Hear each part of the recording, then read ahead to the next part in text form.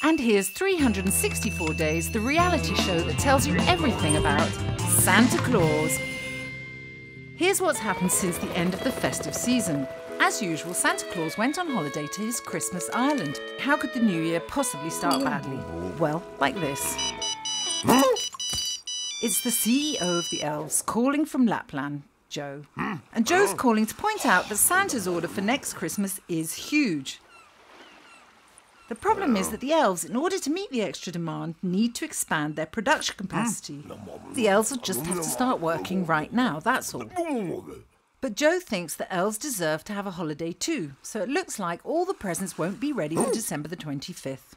Fortunately for Santa, the elves' contract is binding, and if the elves don't respect the delivery date, he can just transfer the order to another contractor. Joe yells that this is an unfair breach of contract and threatens to call his lawyer, with the result that Santa sends his lawyer in. And so the game begins between Christmas Limited versus the Elves Cooperative.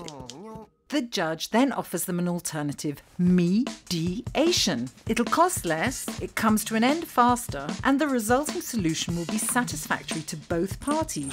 But wait, to go to mediation, don't we need a mediator? For example, the talking mouse. Well, now they only need a proper place where the mediation can take place. Oh yes, and one of the advantages of mediation is confidentiality.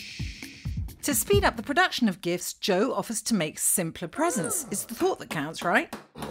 No, Santa wants to keep up with the times. And so it's back to square one. Then the mouse decides she'll see them separately. Joe goes first. Then it's Santa's turn.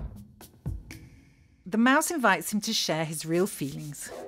So what we have here is a late delivery, and it's a social suicide for Santa.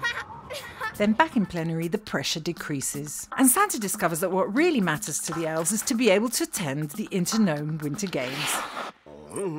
Good. Well, understanding is fine, but a solution would be even better.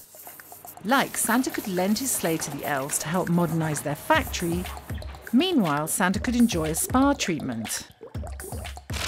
This requires some legal arrangements, but at least the plaintiffs have stopped complaining. And more important, next Christmas will take place as usual. And that's what you missed in 364 Days, the real life of Santa Claus. Merry non-Christmas, ho ho ho!